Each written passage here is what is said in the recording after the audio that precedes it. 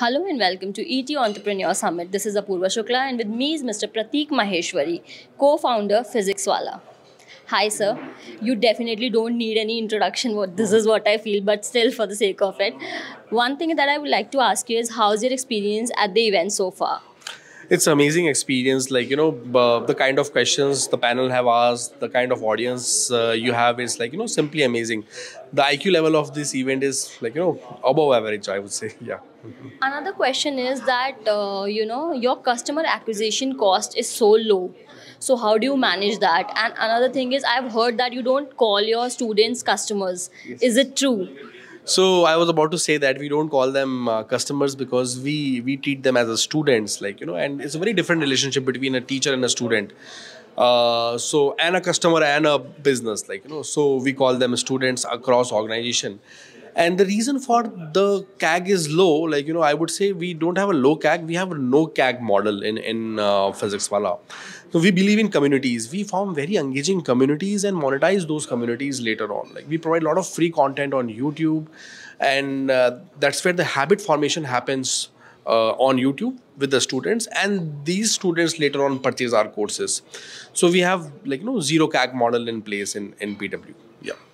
So you have created such a viral brand and people know you by the name itself.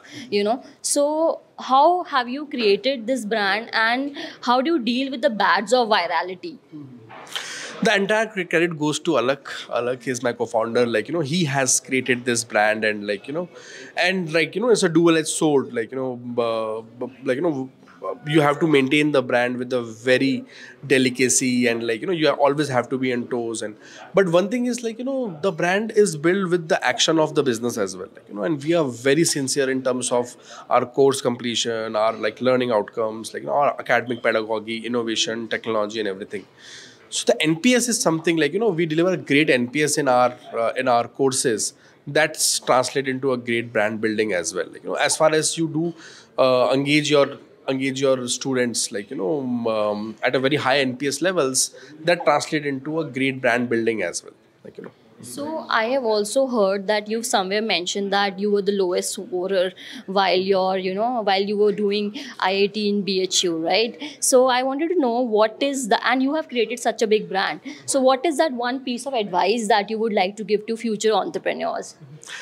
So yeah, I was among the lowest 5% of my batch, and I learned a lot outside the classrooms, made great friends in college and all that stuff.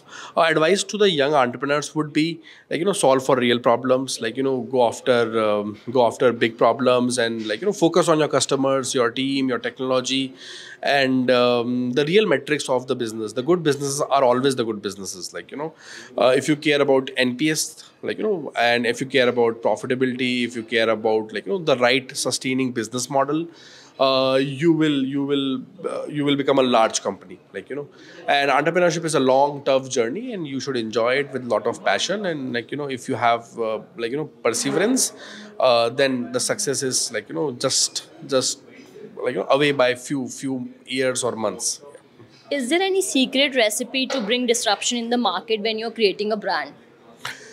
So, just be loyal to your students or customers, and listen to them. Solve, voice of customer is very important. Voice of students is very important, and and build product on the basis of that voice.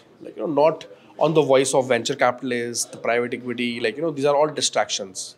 Your customers are the true loyal partner in your business, whom you should listen to them very carefully, and you will end up building a great business. Have you ever used any different edtech platform to learn something new? So I am I am a very early adopter of Coursera. I was an early adopter of Upgrad. I did the free entrepreneurship course from Upgrad in 2014. I am the great admirer of e-learning. It contributed in my life, and and I end up doing the same thing. I never thought that I'll build a tech company back in those days. Yeah. Thank you so much for your time, sir. Stay tuned with ET Brand Equity to know more about what's going on right here at the event.